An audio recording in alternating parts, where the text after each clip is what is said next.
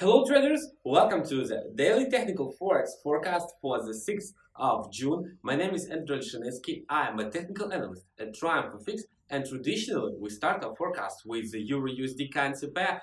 The price demonstrated an abrupt fall after the formation of the new volume level of resistance. It's 1.1289, 1.1302. At the moment, the price is trading inside the local range between this mark and the previous support 1.1112, 1.1120. Therefore, the best decision with the euro is just to wait for a breakout of one of these levels and the sharp exit of the price from the consolidation.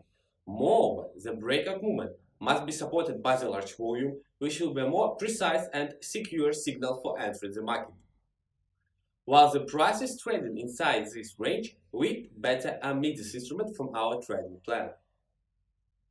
The pound. Nothing has changed here as the price continues trading inside the local consolidation between two strong volume levels. The first one is a support 1.2568, the second one is a resistance 1.2796. Given that the large volume accumulation is concentrated inside this range, we can open new positions only after the sharp exit of the price from it. Furthermore, the breakout movement must be rapid, confident, and supported by the large volume, which will be a more reliable signal for entering the market. While the price is trading within this range, we'd better stay out of the market. The yen. The price corrected upwards after the creation of the new level of support 107.83. Nevertheless, the price has already resumed falling and now is trading near this mark. Therefore, we may reckon a scenario for its breakdown, which will allow us to open short positions. The sink of the price must be keen and supported by the large volume, which will ensure us against a false breakdown. A stop loss should be located above the breakdown volume bar, and the potential of the deal is more than 100 points. So with the yen, sales after the short breakdown of the new level of support. The Canadian dollar. The price tested the level of support 1.3382 but couldn't break it down. On the other hand, the price didn't show any sharp reaction and is still located near this level. Therefore, our previous scenario remains relevant. We may consider a breakdown of this level, which will allow us to open short positions.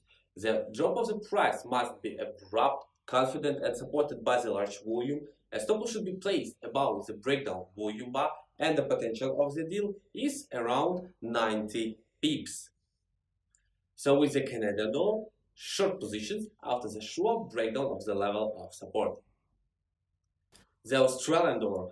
The price corrected downwards after the formation of the new level of resistance 0.7002. However, the price is still located near this level, and given the recent sharp growth, we can consider a breakout of this mark, which will be a great bullish signal. The search of the pair must be abrupt, rapid, and confident. The movement must be supported by the large volume. A stop should be placed below the breakout volume bar, and the potential of the deal is around 70-80 pips. So with the Australian dollar, long positions after the sharp breakout of the level of resistance. And our last instrument for today is gold. The same situation here as the price corrected downwards after the creation of the new volume level of resistance 1343.60. Nevertheless, the pair has already resumed rising, and given the recent sharp growth, we can and should regard the scenario of its breakout, which will be a great bullish signal. The search of the price must be keen, confident, and supported by the large volume, which will ensure us against the false breakout. A stop loss should be placed below the breakout volume bar, and the potential of the deal is more than 150 pips. So with gold, long positions after the sure and keen breakout of the level of resistance. Let's take a look at the sentiment of the market. This technical indicator totally confirms all our trading scenarios, which is a great additional signal. The only exception is the one with the Australian dollar. Therefore, we should be more careful trading this instrument. As with the pound and euro, we can open new positions only after the sharp exit of prices from local ranges.